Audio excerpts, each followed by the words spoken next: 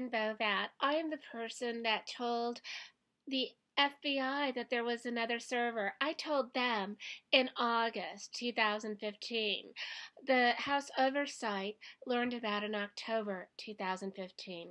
Chelsea Clinton showed up at my child's school in Naperville, Illinois, after I made a public YouTube video saying I knew that there was another server with her wiped emails. Here I am in August 2015. This is me in a YouTube video. So it's not Hillary Clinton's server that's going to bring Hillary down. It's someone else's server. Hillary has done a complete cleanup job on hers.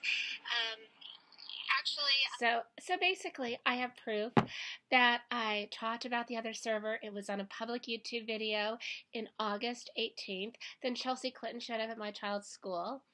And I have been a very reliable source for people involving this whole issue with the emails and the hacking and all that stuff. And I live in fear. And a weird thing happened today. And, I'm tired of weird things happening. So I would really like something to be done about all this Clinton Foundation fraud because it's scaring the crap out of me.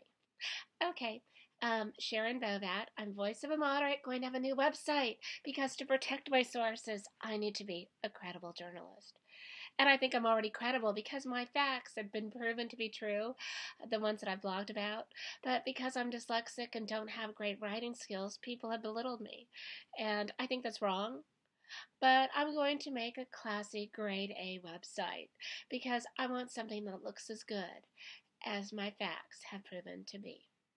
So anyways, this is Sharon. New website's launching at CPAC. And I'm going to try to make America great again. And I think that starts with American media reporting Clinton Foundation fraud, reporting cronyism. And I think it starts right now by respecting the Trump administration and letting him do his job, which is to make us great again. Okay, well, y'all have a great night. And thank you.